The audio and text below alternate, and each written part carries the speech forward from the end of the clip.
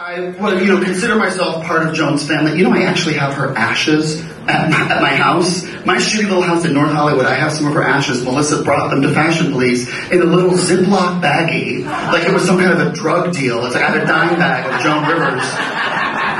And it was just, I don't know if you've ever seen ashes. I had never seen ashes, so it's like gray bits of like sand and little chunks of like bone or something. I don't know why. I expected it to just be like loose noses and rhinestones or something, but it's not. But anyhow, the point is, I'm part of Joan's family. I love Joan. Joan loved me. Joan knew Joe Posa. She saw Joe do the act. So just know this is okay tonight. Joan is here with us. If Joan knew we were doing this show, she would smile or at least try to. And it's a little warm in here. I'm sweating like Whitney Houston at Customs. Look at this.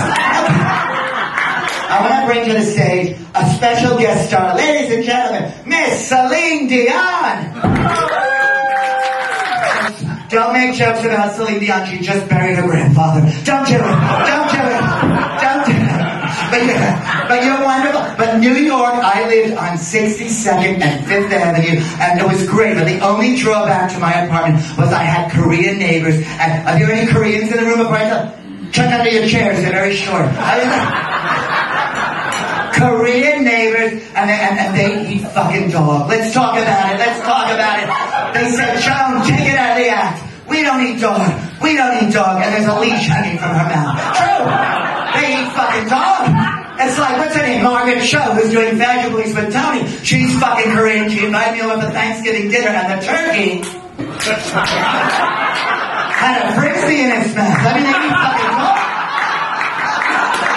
I don't know. She's so stiff, Gwyneth Paltrow. She never talks to me. I'm Gwyneth Paltrow. She's always in a bad mood. Gwyneth Paltrow. She's more wooden than Betty White's first dildo. I mean, it's like, yes!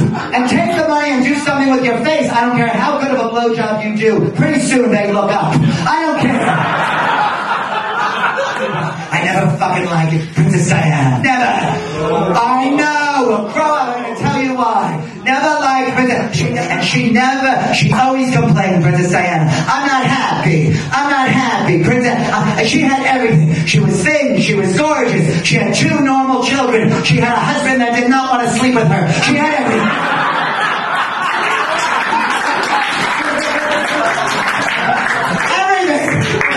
And she had a fucking crown. Do you have any class reunion she can go to? How you doing, Diana? Check my hat. That's how I'm doing.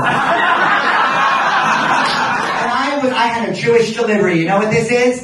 Yeah, they knock you out at the first pain and they wake you up when the hairdresser shows. It's fabulous. I knew nothing. They said to me, Miss Rivers, you had a girl. Good, good. Is it healthy? Yes, good, good. Is it white? Yes, good, good. The marriage will continue.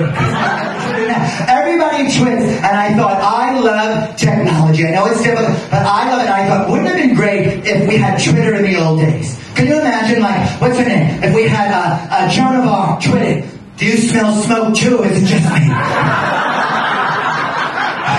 Or, Amelia Earhart, where the fuck am I? Or remember that singer? Who was the singer? Mama Cass. For lunch today, should I have a salad or a sandwich? Good. But my favorite one is, what's her name? Rosa Parks, back in the day. I think today I'll sit in the front of the bus. Hashtag, what the fuck could go wrong?